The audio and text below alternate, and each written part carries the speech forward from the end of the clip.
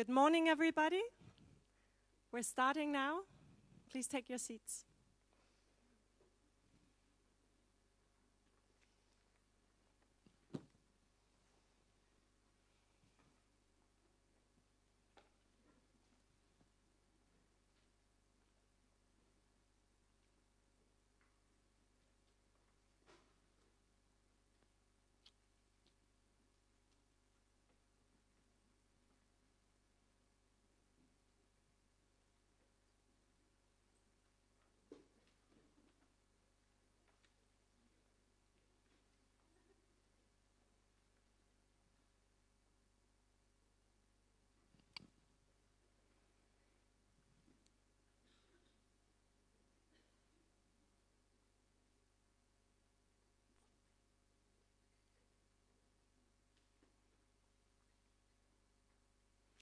It's with great pleasure that I welcome you all to the 2015 edition of Sharing is Caring, this year under the headline Right to Remix. Remix culture is happening on the web, in schools and informal learning environments, in fab labs, startups, in creative environments, at hackathons, as artistic practices. Is it happening in the cultural heritage sector? Should it? What can we learn from remix culture? Can we benefit from it? Can society at large benefit if we allow remixing of our collections? How can we allow remixing to happen while respecting artists' and authors' rights? Can or should we prevent creative remixing of other people's works? Do people have a right to remix cultural heritage? These are some of the exciting questions and difficult questions that we're going to discuss today. We have a brilliant range of speakers and panelists to take us through the program. And we have you here, an excellent audience of practitioners and experts in the cultural, tech, and knowledge sectors. On your seat, you'll find a small publication from my museum, Statens Museum for Kunst. In the spring, we held an event called SMK Friday Set Art Free that focused on all the new things we can do with our collections when they're digitized and opened up for reuse.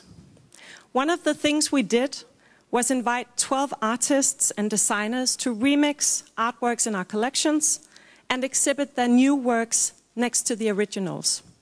This was a very interesting way to rediscover our collections and the unseen potentials in them. At the same time, such an event raises debate. What are the limits of artistic freedom when it comes to remixing original works?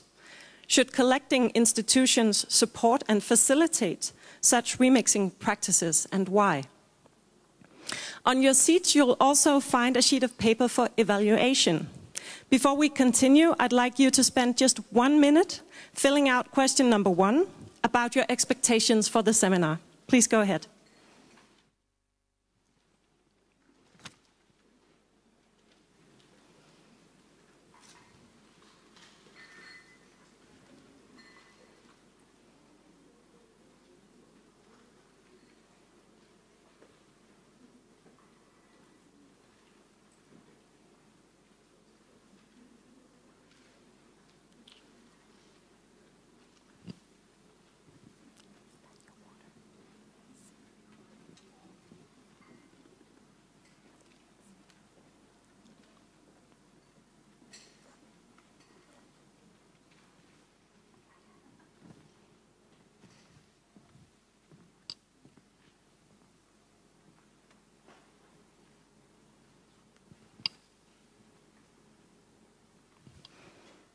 Great.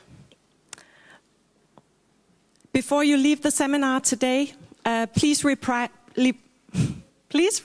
to the remaining questions and just leave your filled out evaluation on the seat, and then we'll collect them after the seminar. Thank you very much. A little bit of housekeeping.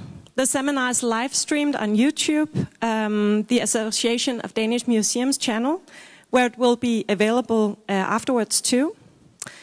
If you tweet during the day, please use the hashtag ShareCare15 and also Write to Remix and Hack4DK.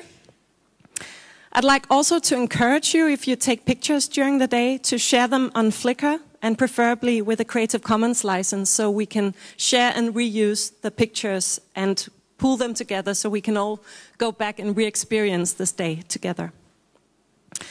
Also, this is a day where we hope for great debates. When you stand up and say something, please raise your hand, wait for a microphone, and then introduce yourself with name and affiliation. This is a great way to create network. So, we also take questions and comments on Twitter on the hashtag ShareCare15. So I'll be watching that hashtag during the day. So if you don't feel like standing up, you can also post questions and comments there. Restrooms over here. Wardrobe is at your own risk. Smoking is prohibited inside, so please step outside by the entrance where you'll find ashtrays. So one thing is talking about remix, another one is doing it ourselves. Learning by doing has always been the best way to get new experiences. Therefore, we have a task or something fun for you today. We'd like to invite you to Van Gogh Yourselves. Van Gogh Yourself is a website that helps you reenact and reinterpret artworks with your friends. Er det skifteren? Nej, velkomstslidene, der skulle gerne være nogle flere. Sker der noget? Nej, det er ikke det. Sorry, there's some technical problems.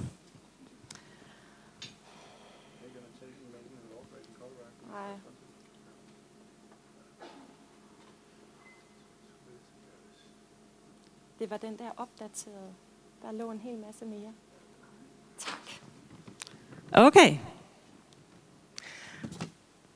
Sorry about that. So Van Gogh Yourself is a website that helps you reenact and reinterpret artworks with your friends. It's very simple. You choose an artwork, you get into position, take a picture and upload it to the website, where your reenactment will feature next to the original. We tried it at my museum at SMK Friday, Set Art Free, and had a lot of fun while getting to know our artworks in new ways. We have selected 3 artworks from Van Gogh Yourself that are easy to reenact. And we've created stations over here in the corner. So during breaks today, we invite you to go over and reenact these artworks. You can do one with yourself, you can do one with friends. You can mix genders and be imaginative when you create these reenactments. Make your own interpretations. There are props over there, and we hope that you'll have fun. We have some helpers to get these reenactments going. Cecilie and Sophie, can you please raise your hands? Over here. And she's downstairs. And also Pernille and Mie, please raise your hands. So go over to the stations during breaks and try and remix yourselves. We'll try at the end of the day to show the resulting pictures on the screen here. Finally, I'd like to thank all the speakers, the keynotes, ignites, and panelists, and our moderator, who will lead us competently through the day. Thank you to all the people who helped organize this seminar, partners at DR, the Association of Danish Museums, and MMX, and also our volunteers. Thank you all for spending the day here with us. Also the people who are following online, to learn, discuss, share your insights and ideas, and hopefully be inspired. With this, I'm very pleased to introduce our moderator, Harry Verveen, who's Deputy Director of Europeana. Some of you might remember him from last year, where he moderated a keynote in conversation, and we all agreed that he did that so brilliantly that we invited him to come and moderate the whole day here this year. So we're very happy to have you. With a background as business developer in the publishing industry and advisor on copyright, Harry has worked for the past 5 years in Europeana to bring cultural heritage out of the vaults of the museums, libraries and archives and into the hands of citizens, teachers, learners, creatives, innovators, hackers, all of us. His knowledge of social business innovation with cultural heritage makes him the perfect capacity to lead us through the day. Please take the stage.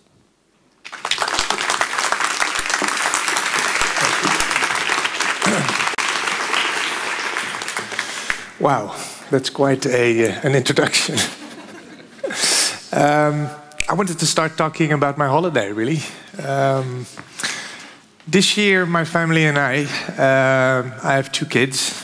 The youngest is David, he's 11, and the oldest is Nick, he's 13, and my wife, Florine. We want to do something different. We're saving up for a big trip next year. We want to go to South America or something big, and we wanted to save some money. So we explored something new, well, something new to us at least, and we explored home exchange. Now, does any one of you ever done a home exchange? Can you just raise your hand? Then I know who to contact for home exchange next year. Right, quite a few people. To be frank, I mean, I don't know how you felt, but it scared the hell out of us. The idea that you have people just, complete strangers walking into your home.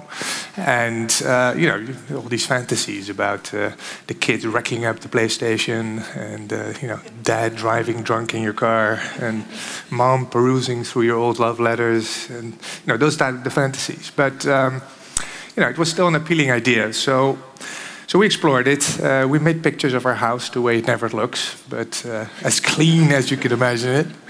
And everything was nicely tucked away. And we entered that matchmaking market. And it was a fascinating exploration, I must tell you. You've been through it, some of you. It's matchmaking. It's like dating. You present yourself, you get in touch with other people. And before we knew it, we were in touch with people from all over the world. Who had their homes at display and who wanted to come to Holland. And we thought ourselves, who would ever want to come to Holland? I mean, seriously. I don't know how you Danes feel, but we're pretty subdued and modest about what we think our country has to offer. Summers are not tremendously nice and hot.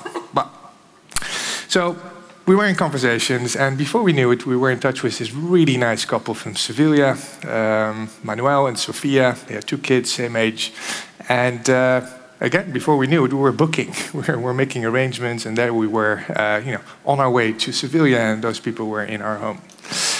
And you probably know where the story is going. The PlayStation's still there. Dad didn't wreck the car, and I don't know if Sophia went through my love letters, but to be honest, I don't care anymore because we had such a nice experience with it. We were in constant contact via WhatsApp. We were exchanging tips. We met their families. They met our friends. We saved a ton of money. I mean, probably up to 1,000 or more over a holiday. And it was just a really, really great experience. And to me, that was also, at the time I was already thinking about this conference, and I thought that's a very nice analogy for what we're doing here. Sharing is caring. And, the way I experienced it there, I think, is something that we can learn from in our industry. I mean, you're all people from the museum sector here, I'm assuming. So we've did some studies at Europeana, and if you put everything on a big pile, all the stuff that we've done in digitizing cultural heritage, this is pretty much what it looks like. So the big pile there, that's all our heritage, all our common memories, basically, as Europeans. And the top bit there, the top 10%, is the stuff that we've digitized. Over the past 10, 15 years, we've digitized close to 300 million objects. Now, think about that for a second. How much stuff that is. That's incredible. The unfortunate thing is not so much that there's a lot not digitized. I mean, that's also a problem. But what I want to talk to you about today, because this is about the right to remix, is what can you do with that top 10%? Actually do. And when you dig into that, it's actually Quite a scary situation. Of that 10%, only 2% of that 10% is legally reusable, which is explicitly made available for reuse, public domain, etc. We'll hear much more about that today. So what can we do about them? That's, I think, one of the big questions that we have. With Europeana, the organization I work for, we try to make much more of that material reusable. So you see that in April 2014, that was close before the last time I was here, we had about 35% of the material in Europeana reusable. And we made some progress working with all of our museums, libraries and archives, about 3,500. We've made some progress, so that's good news. But if we really want to have an impact, if you want to have an impact as organizations in Denmark and across Europe on all of these areas, on a social and cultural level, on an economic level, you want to make your situation more innovative and you're better prepared for the future, there's much more that we need to do. So, to wrap this introduction up, what I want you to think about during today is how can you make most impact with the things that you do? What can you learn from the speakers here and from the people around you to have that impact really deep?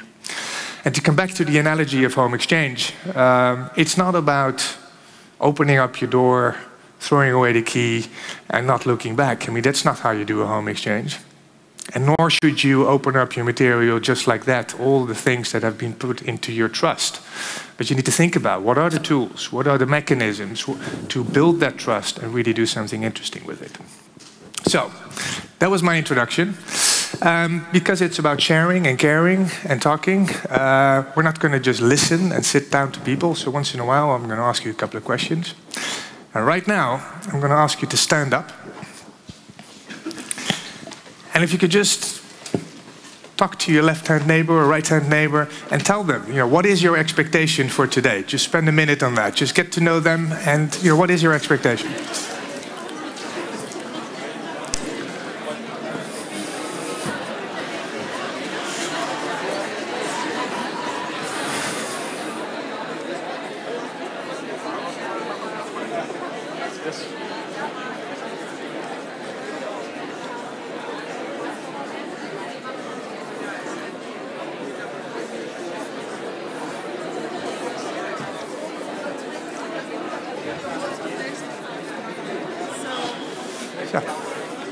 There's not enough light on the speakers. Right.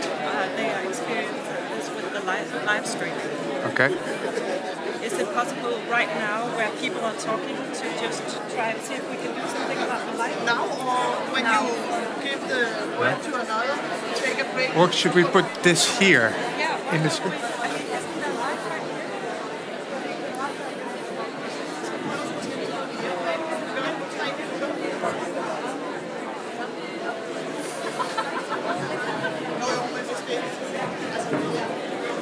Shall we try that? I think they have to do something else. There are plenty of lights, no? Yeah.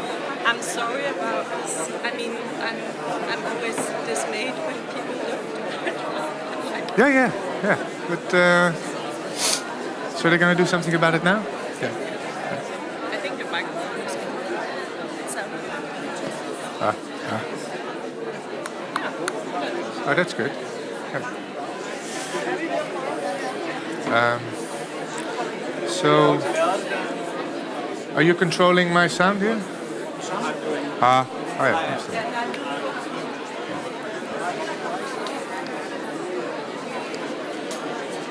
Good.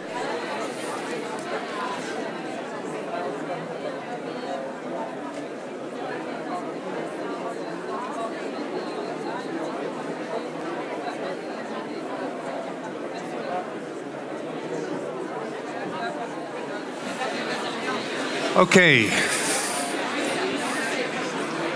That's quite a lively conversation going on. If I could have your attention again. Yeah. Wow, that went really well. It's almost weekend. I can see that. Okay, excellent. So you know a little bit about each other. You know what you expect from today. I'm expecting a lot from our next keynote, Melissa Terras. Melissa is director of UCL Center of Digital Humanities. That sounds like a very prestigious position, which it is. What I find really interesting is that she has a background both in classical art history, literature, and computer science. I mean, that's what they call T-shaped people with broad knowledge and deep knowledge that I think can make a real change in this industry. I've gotten to know her over the past, let's say, 6 months. She really raised to our attention. She wrote a couple of very critical blog posts, which were read extremely widely and which have inspired us at Europeana and I think everywhere else. Are we doing the right thing? I mean, we're spending millions of euros here on digitizing stuff. Are we doing enough of it? So I'd like to introduce to you Melissa Terras. Thank you, Melissa.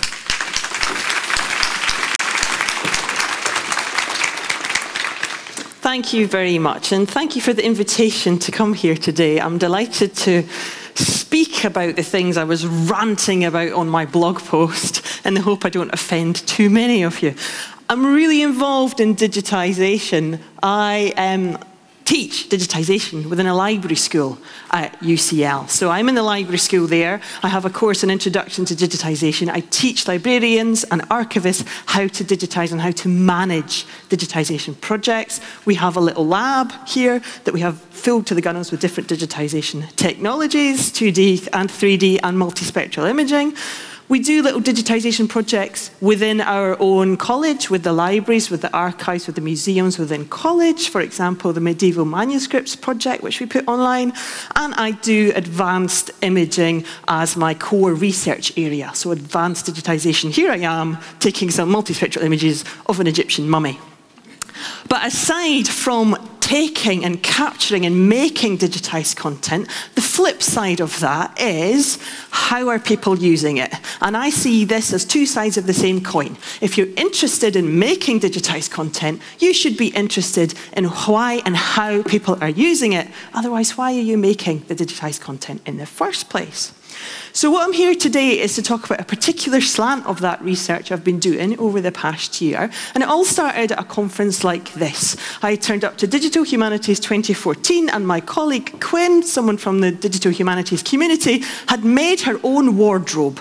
Not just one shirt, but her complete wardrobe. Not for anything special. These are the clothes she wears every day, but she has taken images from cultural and heritage institutions, made fabric, and then she makes it into things that she wants to wear. It turns out that this is quite easy to do now. There are online tools, things like Spoonflower, other sites do exist, where you can design fabric, you can upload the patterns, and you can sell it. You can operate as a little shop where you allow people to buy your patterned material. And this is Quinn's shop, and she has taken various public domain images and turned them into fabric, which she prints, but also allows other people to print off too. So I started to grub around in Spoonflower, having a look at how images, particularly of famous artworks, have been used. So here we have The Lady of Shalott by Waterhouse, a painting which is in the Tate in London, and it's been turned into this lovely voile pattern. And you can just see a nice tea dress with this on it. It's been interesting to me then to look at what people are saying when they put things online about where they got the images. So for this one, they say, oh yeah, this is free. It was on Wikipedia, so it's free. If you go over to the Tate website and have a look there, you would have to license that painting to get, or images of that painting, to be able to reuse it. And it turns out that Spoonflower and all the other fabric websites are massive copyright infringements. If you want to get fabric printed with Monet's water lilies on it, ta-da! And you can also see differences in the quality of imaging and the images that they've been using to make these fabric swatches. People then remix that. Here we have, obviously, Parliament at Sunset by Monet with the Doctor Who TARDIS mixed in too, which I'm sure you will agree is an obvious juxtaposition. So people are having fun with that and introducing and playing with cultural heritage images without permission from the places that host them in the first place. That's the first thing I want to say. If you're not going to make your stuff available, people are taking it and doing things with it anyway. And there's pretty much nothing you can do about it.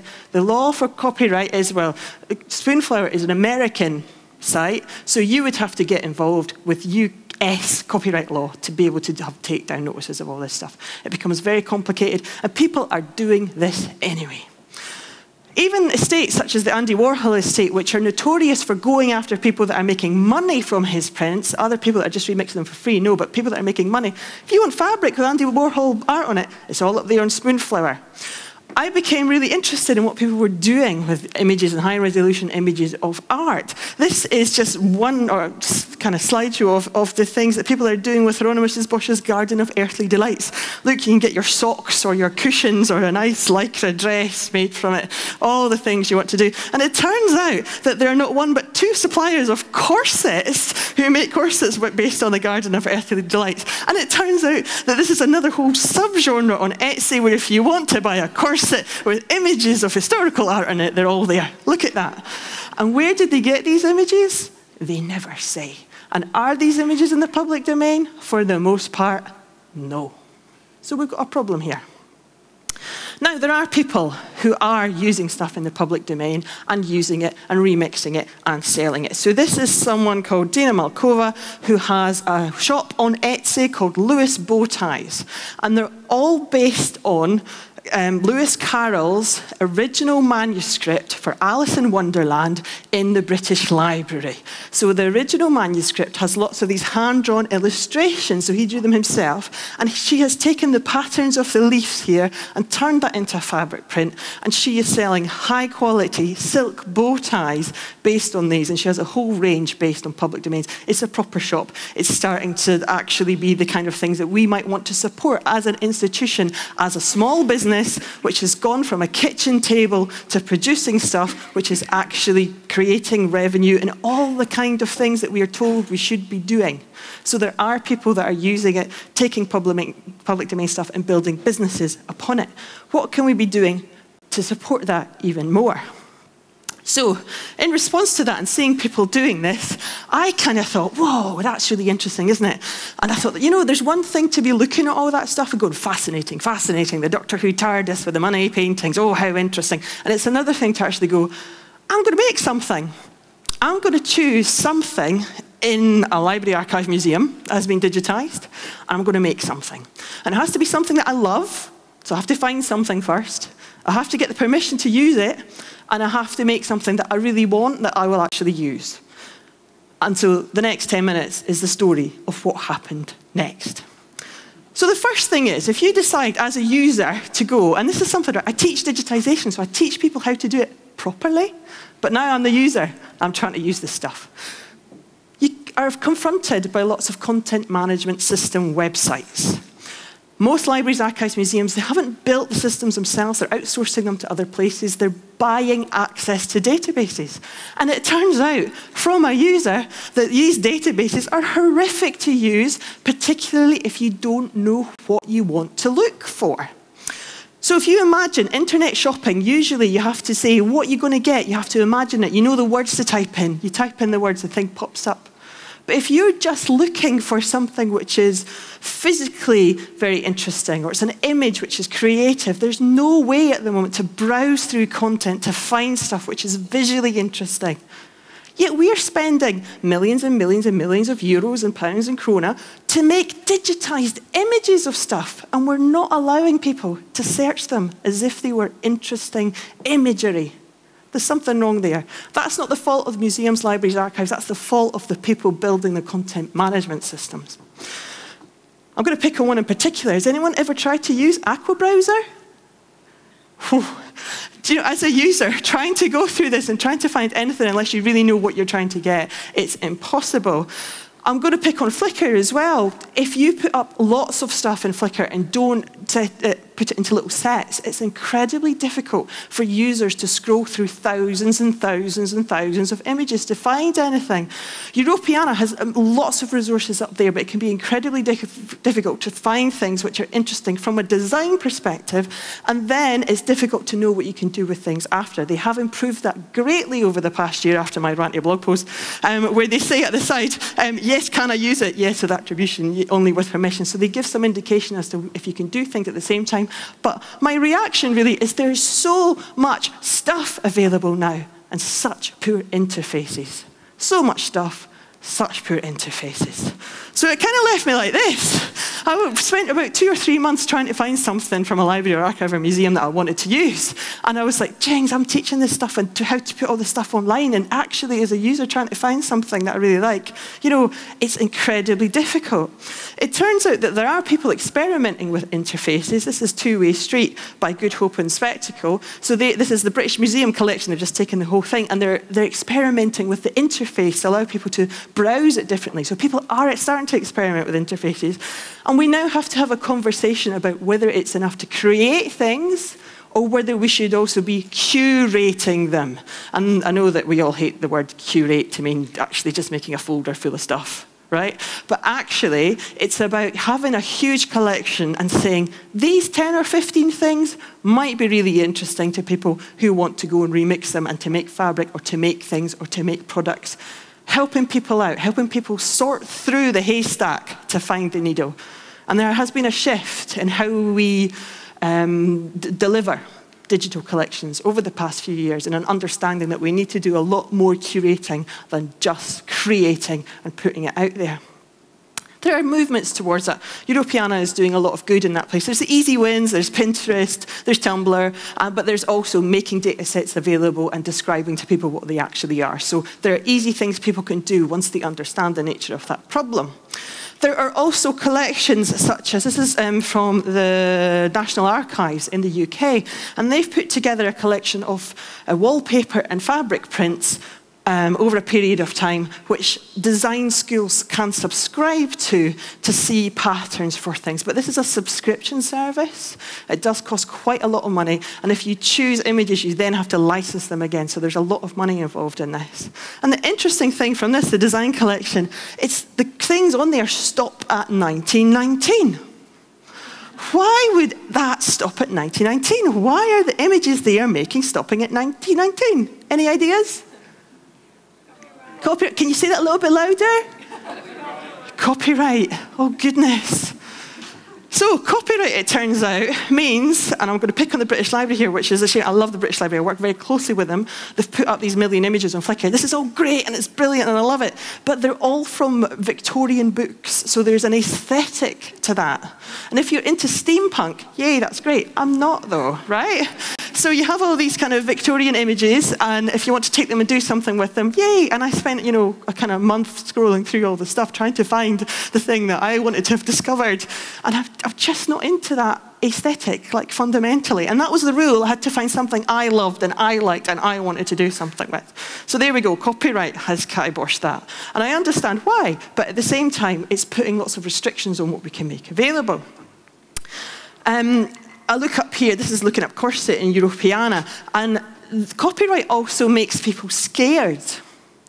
So here we have, in Europeana, we have 720 images of corsets in Europeana, and at the bottom there, public domain mark, can I use it? There's only 18 of those that people have said, you know what, do what you like with it. The rest of them, yeah, permission, can use with restrictions. Whatever, you have to write to the institution, get permission to do things. But you go, you know what, how many of these institutions are really going to find the time and energy to do something with the stuff? Is it really that precious? I understand if you've got a Chaucer manuscript or a Shakespeare folio and all the stuff you can spin off to the newspapers to make money. But actually, from an institutional perspective, why are people so scared about giving people access to this stuff? And what do they think they're keeping? There's an interesting discussion to be had there. What do they think they're keeping? And this isn't Europeana's fault. This is the institutions who are assigning the licenses. And so there has a talk to be had there about why would we make it open and what are you scared of if it is made open? Because people are taking it anyway, right?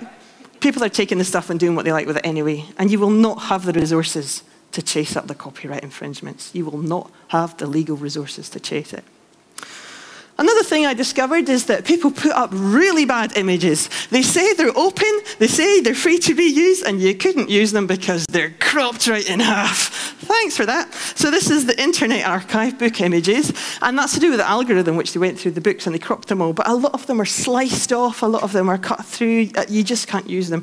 So for images, for people to do anything creative with them, they need to be, first of all, at least 300 dpi, at least, and then you can't compress them until they're ruined, and then you need to put some white space around them and keep white space so people can actually do stuff. If you're cropping them too closely, if you're putting 72 dots per inch JPEG, I'm getting a bit technical here, but if you're putting 72 dots per inch JPEG up on the websites, people can do nothing with them. If you really want people to take this stuff and run with it, give them the files. That has issues with bandwidth and issues with how much information you're putting up there and delivering, but seriously, it's an issue from the maker community about quality. The other thing I want to talk about is time. There is a perception that we're doing people a huge favor by putting this stuff online, and it takes a lot of time and resources to do so. To digitize, to put it up on the CMS, to deliver, to publicize, to choose all these things. We've looked after something in an institution for 200-300 years. We're finally making it available digital. You know, there's an aspect of time and care and everything. But there's also an aspect of time and care from the maker community. It struck me how difficult it was, firstly, to find things I wanted to reuse and to get the licensing for things. It takes people time to do that. It takes people a lot of time to take that image of the Alice in Wonderland manuscript and turn it into a really high quality item which they can retail in shops. That takes a lot of time and a lot of development. So it's about respect for the maker community too. The thing that we all have a shortage of is time. We have a lot of digital content. None of us have much time, and we have to be respectful on both sides as to what it means to actually make things. How much time have I got left? Where's Harry? 10 minutes, okay. So I'm going to quickly run through what I did then. So I had all these difficulties, and eventually I found a picture, and ironically I found it in a print catalogue. I didn't find it online at all. So I'm involved with the National Library of Scotland. I'm on the board of trustees now, and they gave me a stack of old catalogues of exhibitions to kind of, this is our business, this is what we do. And I was flicking through like, oh, I better have a look at these, you know, and I came across this image here. It's lolly time, a lolly image. Isn't that lovely? It's an advert that used to be put on in between children's films in the 1950s in a cinema in Glasgow called Eglinton Toll, and it's lolly time. It's when people used to go and get their lollies, their ice creams. The firm that made this went bust in the 1960s. It's an orphan work. We don't know who the illustrator was. It was digitized already, so the National Library of Scotland licensed it to me for £10 so I could do whatever I liked with it and not sell it, and I could put it on my website. So that was all happy. I found something. And then you go through the kind of maker process. So it was a slide, a glass slide, so it was a bit dirty. You had to clean up the photograph. You then get this lovely kind of cleaned up version, and ta-da, I turned it into a lovely silk scarf, which I've got with me today in my bag. I wear it all the time. I love it. There I am, woo, with my silk scarf.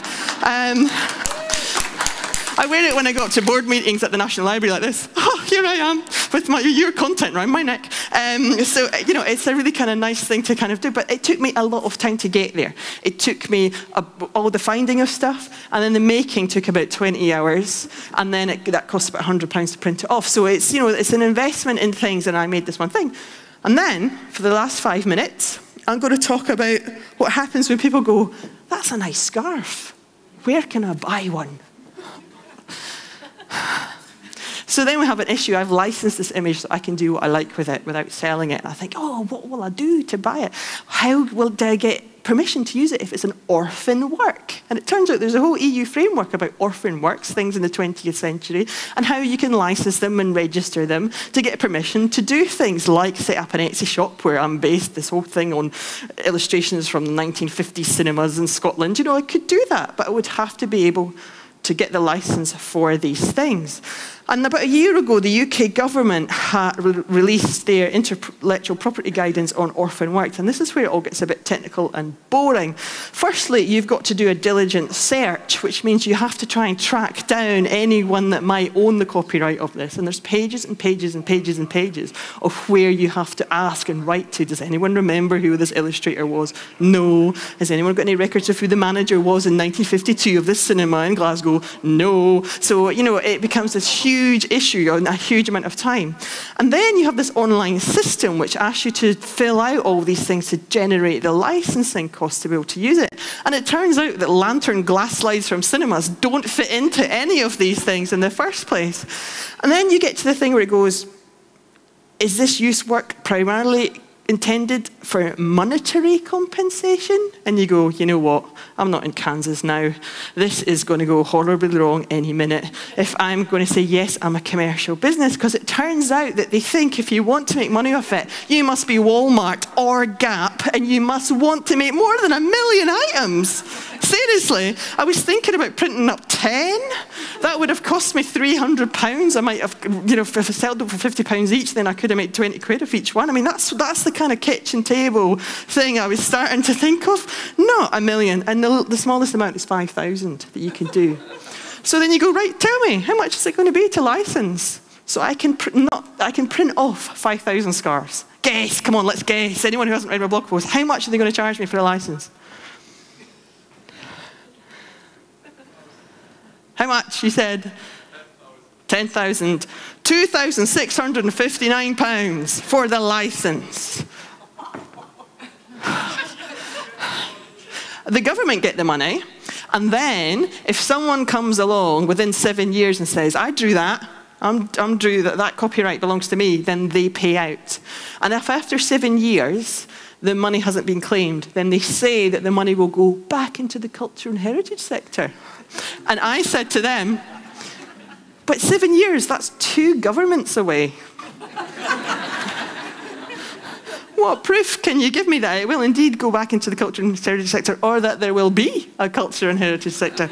And so that didn't go down well. And it was a little bit unfortunate because I started to live blog this. I thought it would be fun and easy. And I thought it would be, yeah. And so, well, yeah, I'm going to do this, I'm going to do this. And I thought it would be like fun. And in the end, it turned into another ranty blog post. And they didn't know this was coming. And it started to be this big public fight. And sorry, IPO, I didn't really realize I was going so public at the time. Anyway, in the end, I licensed it for my own use.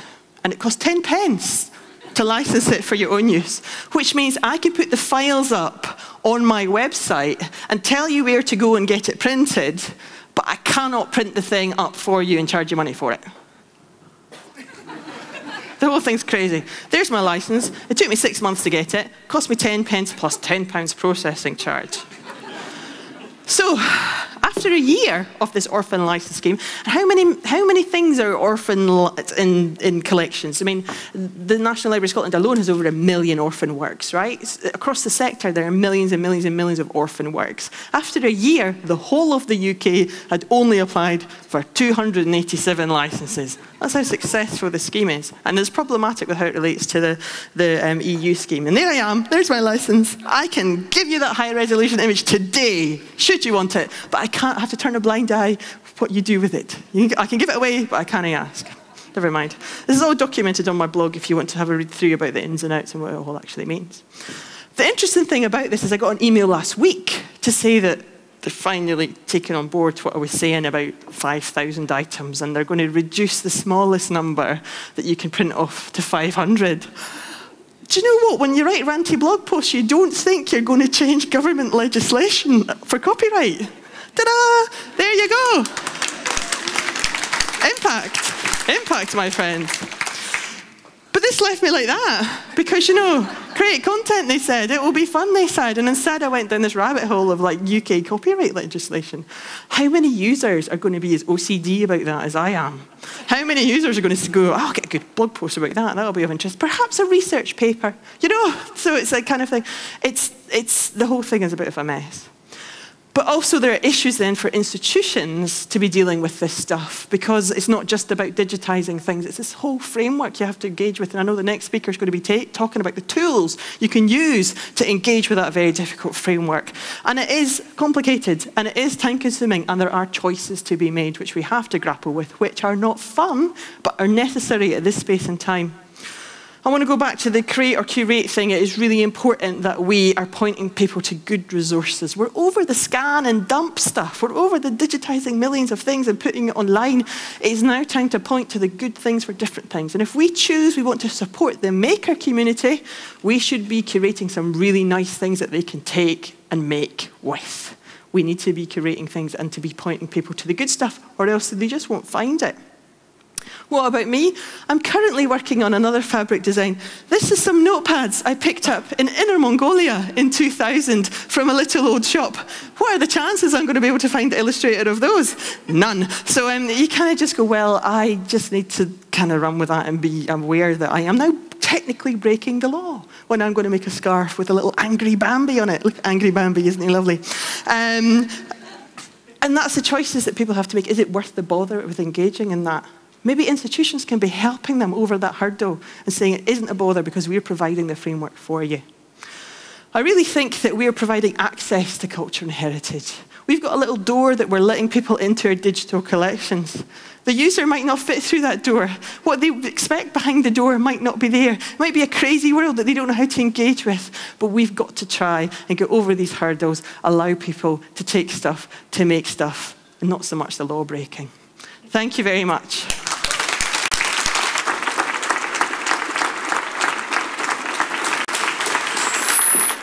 Wow. That was amazing. Does that sound familiar to you?